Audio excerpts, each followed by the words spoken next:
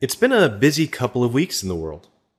The Supreme Court of the United States made a few key decisions on cases around marriage equality, the brutal murder of 9 people in a church in Charleston, and what appears to be a rash of church burnings.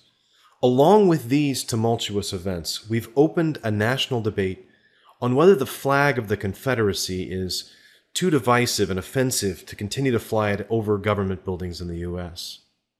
I want to weigh in with my own opinion, and I want to offer a not entirely tongue-in-cheek solution.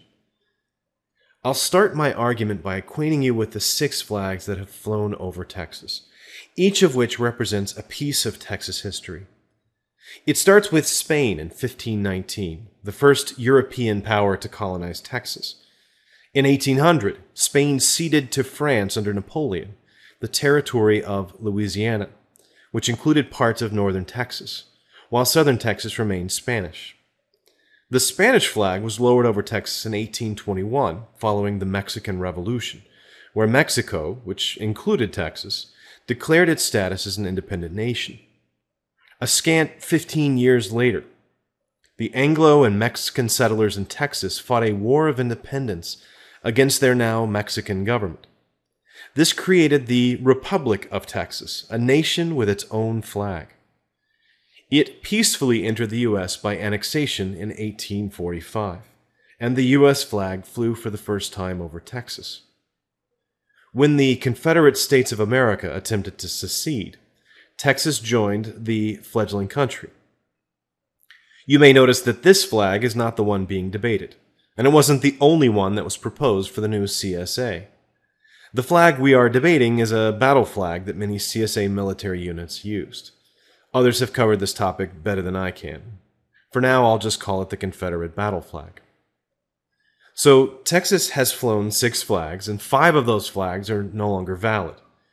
But they're all a part of the history of Texas. They tell a story about who we are as Texans. We've not always been on the right side of history, and some of the history is muddy and bloody and bitter. Here's one last flag you might have seen.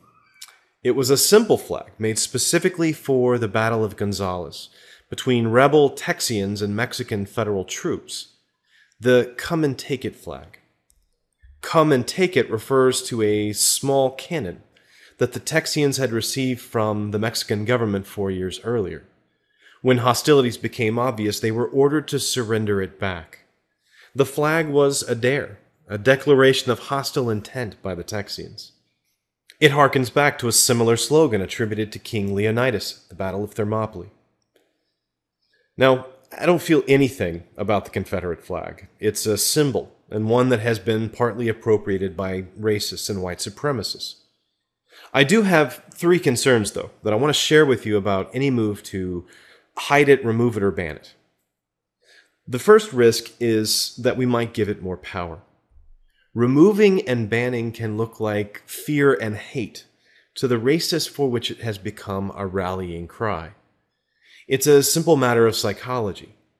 If you create an ideological dichotomy, 2 sides, with no gray area, more people will end up becoming radicalized over time. We remove the possibility of complexity, forcing a crisis of for us or against us. I honestly don't think progressives will benefit from a chasm among people who are on the fence. The second risk is that we run the risk of losing perspective on our own history. The battle flag describes a painful event in the history of the states that seceded, Texas included, a bloody civil war that still has the highest casualties of any conflict in American history. Around 620,000 people died in this conflict, roughly half of all American combat deaths in history. If we toss away the symbols of our failures, we run the risk of editing history itself. I'm not going to use the hackneyed phrase, heritage not hate, but I might argue that the history is better with the warts and scars still on it. Discarding a flag that nearly destroyed our nation because others have appropriated it could be a mistake. And I think we owe the dead a certain debt of remembrance, even if we disagree with the causes they died for. The third risk, and the one that really keeps me up at night, is that the message sent by attempts to remove the Confederate battle flag is that we fail to learn the really important lessons of American history and the struggles of African Americans for equality and identity. Slaves came to the United States from Africa under many flags, including the US flag, the British flag, the French and Portuguese and Spanish flags. They arrived at many ports and were enslaved in both the North and South until the 13th Amendment was ratified and became the law of the land.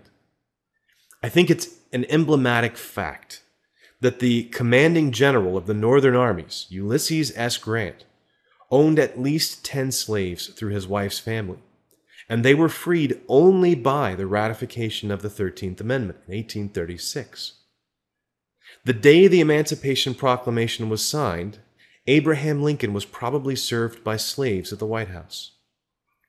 The greatest danger, I think, in removing the Confederate battle flag is that it implies that the defeat of the Confederacy by the Union was the defeat of evil slavery by good and moral people who opposed slavery. The Civil War was unquestionably about slavery, among other issues, but slavery existed in both Union and Confederacy, and it also existed for centuries before those two names had any meaning. There was slavery in Boston and Philadelphia, in New Jersey and New York, and in many of these places beyond the end of the American Civil War. The U.S. had 150 years of slavery, the last 3 years of which included slavery in the Confederacy. For 150 years afterward, African Americans struggled with inequality, bias, hatred, violence, lynchings in the night, and flaming crosses on their lawns. Shameful policies were voted on by the American public and ruled on by the Supreme Court of the United States. What I'm saying is that in 300 years, focusing on the 3 years of the Confederacy is ignoring a much larger struggle.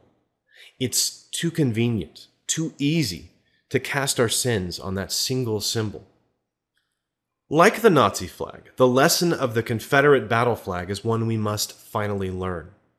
It's not evil people who do evil things. It's ordinary people, following evil ideas who commit the worst sins. Unlike the Nazi atrocities against Jews, gypsies, and homosexuals, slavery was not a unique characteristic of the Confederacy.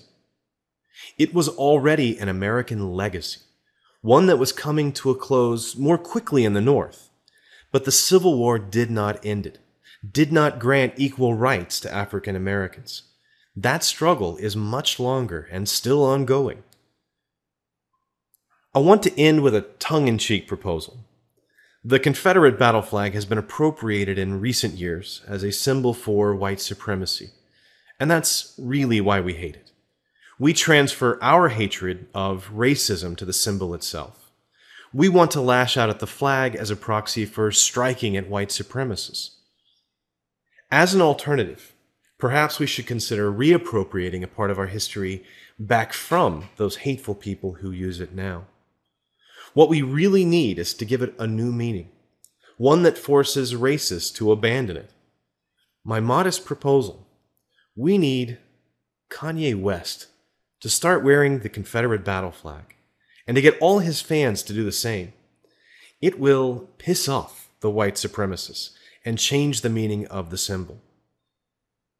It so happens that he's way ahead of me. Here's a picture of him wearing the symbol that he has decided to make a permanent part of his wardrobe. I'll quote him. "You know, the Confederate flag represented slavery in a way. That's my abstract take on what I know about it. So I made the song New Slaves. So I took the Confederate flag and made it my flag. It's my flag now. Now what are you gonna do?" Shine on, you crazy diamond. But I think Kanye may have the right idea here. Fight symbolism with symbolism, and take your enemy's power away from them. Thanks for watching. Every cell